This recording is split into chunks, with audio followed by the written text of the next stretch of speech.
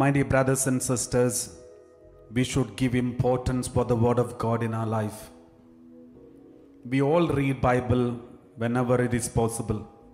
We know the teaching of Jesus, but many of us do not give importance for the word of God in our life. Take it serious. We don't take it seriously. How many times we have read, do not hate, do not take revenge, do not keep unforgiveness, but love your enemy. Not only forgive your enemy, but love your enemy. These are the words of God. But when it comes to our life, it is very hard for us to practice. Sometimes we don't even try to fulfill the word of God. We just ignore it. And if someone say you are supposed to love your enemy, then some people, I have seen people saying, Jesus cannot say all this. These are not practical. These are not possible. Bible, Jesus, the teaching of Jesus are not practical, and they reject it. They just make fun of it, deny it. Sometimes I have seen people misinterpreting the word of God in such a way that it is accommodated according to their desire. These are dangerous, my dear brothers and sisters. These attitudes are dangerous. Let us read Isaiah chapter 5 verse 24. We read like this, Isaiah chapter 5 verse 24.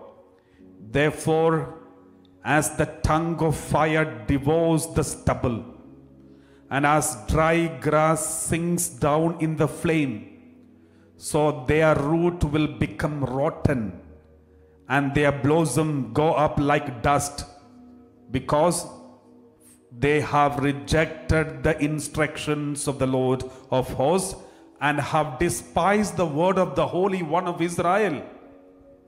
What does it mean? Once again, let's read. Therefore, as the tongue of fire devours the stubble. You know, the stubble is very easy to catch fire, and within no time it will be burned. Just like the grass, dry grass is very easy to get fire. And in the flame, it will just disappear within seconds because it's already dry grass. Just like this, our root will become rotten. Our root means the foundation of our existence will become rotten, and their blossom go up like blossom means our fruits, our children, our future generations. Foundation and future will blossom, go up like dust. Because one reason, what is the reason? Because they have rejected the instructions of the Lord of hosts and have despised the word of God. My dear brothers and sisters, before we deny any word of God that is given to us in the Bible, before we deny and make fun of any instructions of the word of God, please listen this word of God. It is dangerous to deny the word of God and reject it knowingly. Maybe we are unable to fulfill the demands of the word of God, but we should try. We should try our best rather than making fun of the word of God and denying it. We have to try. We have to grow in our trying. You know, it is not easy everything. For example, those who are in the gymnasium, you know, the way they bend down and touch the toes without even bending their knees. Initially, when we try to touch the toe, we may not be able to do it. But trying, practicing, it will become easier for you.